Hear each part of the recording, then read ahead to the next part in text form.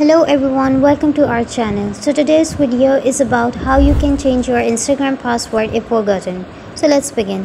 First, open your Instagram account. Now go to your own profile. Now tap on the three dashes icon. Go to the settings. Now select security and tap on password. Now tap on forgot your password. Tap OK. Now go to your home screen and open your mails. Open the first mail. Now tap on this reset password. And now here you can reset your Instagram password. So guys, if you found this video helpful, then don't forget to like and subscribe to our channel. Thank you.